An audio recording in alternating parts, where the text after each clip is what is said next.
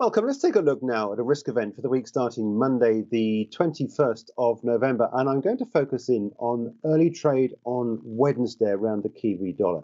It's the central bank's decision on interest rates for the New Zealand economy. This is the Reserve Bank of New Zealand.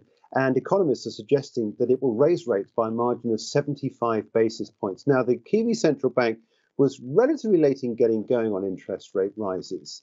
And the economy had been booming. Inflation is to some degree racing away. We got 7.2% current CPI, annual CPI, which is well above the target rate of between 1 and 3% that the New Zealand Central Bank has set itself. But the housing market is one area of concern that's really now coming about. We've got interest rates at 2%. Now, if 75 basis points is added to that, that will then be 2.75%. But the New Zealand House Price Index has just recently seen its largest drop in 30 years.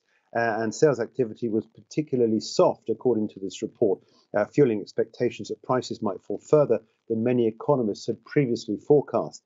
Now, if this comes to pass, could it be that some of the voting members on the New Zealand central bank might come to think that perhaps maybe 75 basis points might be too much? Let's take a look at where we are in terms of the move on the Kiwi dollar. This is the Kiwi trading against the Aussie, first of all. I want to show you this because we have in the last couple of hours or so, as we close out the prior week to the interest rate decision, you can see that we've got a trade above this previous line of resistance at 91.89. It was only set just a week or so ago, but nonetheless, it takes us to levels not seen since the 27th of April this year in terms of strength for the New Zealand dollar against the Australian dollar.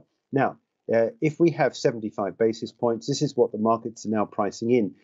If we only get something like 50 basis points, we could well then see a retracement here down for the New Zealand dollar. Now, as much as I would like to suggest a trade to put on, I think it's too early even to begin to think about where this is going to go. The only thing I'd say is I think that perhaps maybe this is an event this week where we could well see some interesting moves. This is the New Zealand dollar against the US dollar. And you can see I've drawn a Fibonacci on here from the highs that we had back on the 12th of August down to this swing low on the 13th of October, down at 55.12. Since then, we've seen a rebound, and we've got a little bit of a hesitation occurring in this area of resistance between 61.03 and 62.42, which is a 76.4% retracement. Now, if we do get 75 basis points, this is pretty much what the market's expecting. We could well see maybe nothing in terms of a trade out of this.